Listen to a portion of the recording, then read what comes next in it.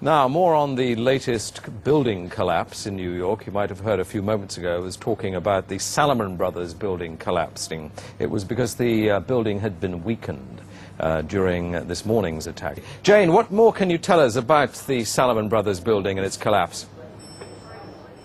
Well, only really what you already know. Details are very, very sketchy. There's almost a sense down. Now, more on the latest building collapse in New York. You might have heard a few moments ago I was talking about the Salomon Brothers building collapsing. It was because the building had been weakened during this morning's attack. Jane, what more can you tell us about the Salomon Brothers building and its collapse? Well, only really what you already know. Details are very, very sketchy. There's almost a sense down. You might have heard a few moments ago I was talking about the Salomon Brothers building collapsing, and indeed it has. It was because the building had been weakened during this morning's attacks. What more can you tell us about the Salomon Brothers building and its collapse? Well, only what you already know. Details are very, very sketchy.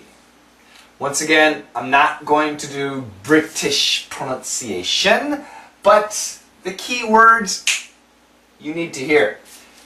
You might have heard, very short, you might have heard. It's not you might have heard, it's you might have heard, you might have heard, you might have heard. So just like actually the you might have, we hear the A, the E, but there is no H, 7 H's, might have. Flap T sounded like a D. You might have heard a few moments ago, a few moments ago, a few moments ago. Once again, the S can cancel the T, moments ago. I was talking. Actually, he said talking, which is very British. I think everybody heard it. Great job. But almost nobody heard that. I was talking about, I was. We don't say I, and the BBC doesn't either. It's very sharp. I was talking about, American pronunciation, talking, British, talking. I was talking about.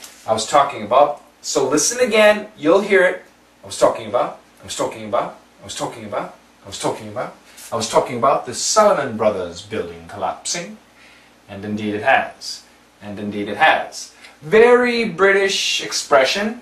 We do say it in America, but more common in the UK, I think.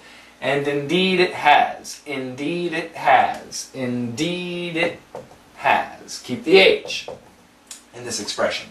And indeed it has. You might have heard a few moments ago I was talking about the Salomon Brothers building collapsing, and indeed it has. It was because the building had been, maybe the H was a little bit weak, but listen again, you'll hear it. And if this is had been weakened. So if you wrote this, but you missed this, grammar mistake. It's possible. It's tough to hear. We have an N and a D. Weakened. But actually, listen again, and you should hear it. Weakened. I think he says, during this morning's attack. During this morning's attack. Very quick. During this morning's attack.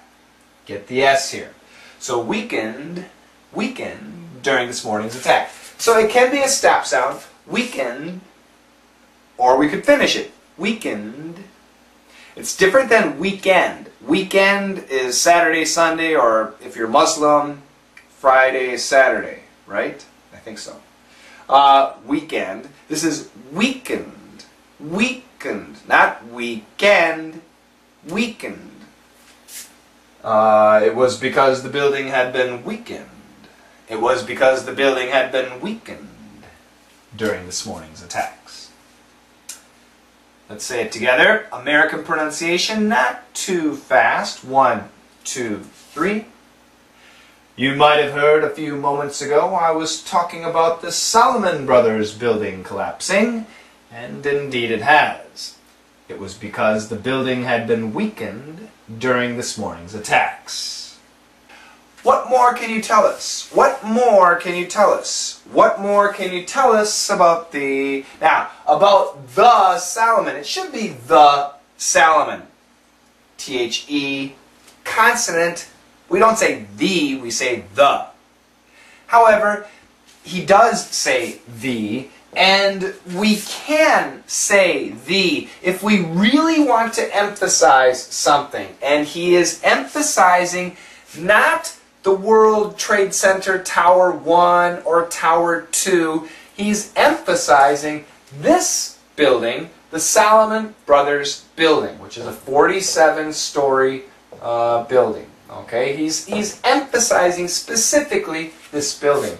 What more can you tell us about the Salomon Brothers building and its collapse? And its collapse. It's possessive and its collapse. So he kept the D and the T is weak and it's K. We don't say collapse, collapse, collapse. Well, only really what you already know. Alright. The words are easy. Only really, so this might be confusing, couple of adverbs here. Only really, here we know T plus Y, we get that ch. What you already, now, what you already, that's where it's difficult. I'll try British. Only really what you already know, what you already know, what you already know, what you already, what you already. American pronunciation is going to sound the same. Only really what you already know, what you already. Look at the sound. What you. Now, we know that the U has 3 sounds. We can say you, we can say ya, and we can say y, y. Okay?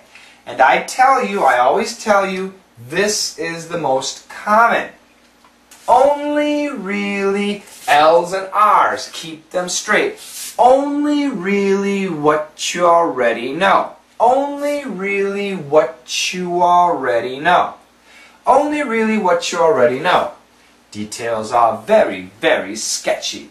Very, very sketchy. Probably a new word. Check your glossary. Details, details, both are possible. Sometimes we say details. Sometimes we say details. Both are possible. Okay? Whew.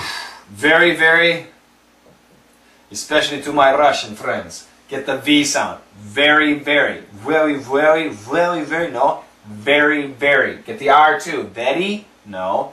Very, very sketchy.